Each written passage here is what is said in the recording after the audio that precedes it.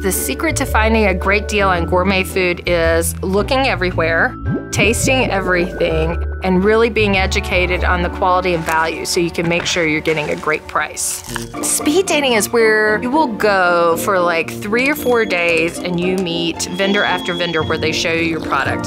Fudge pieces, spicy kale, sweet potato chips, sriracha ranch cashews, chocolates that are hand painted.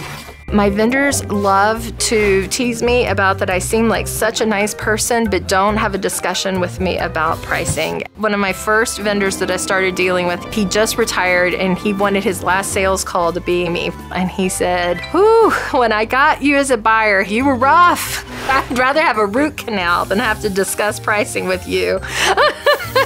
But it's a lot of fun negotiating, and I'm really able to offer my customers a broad assortment at a really fantastic price.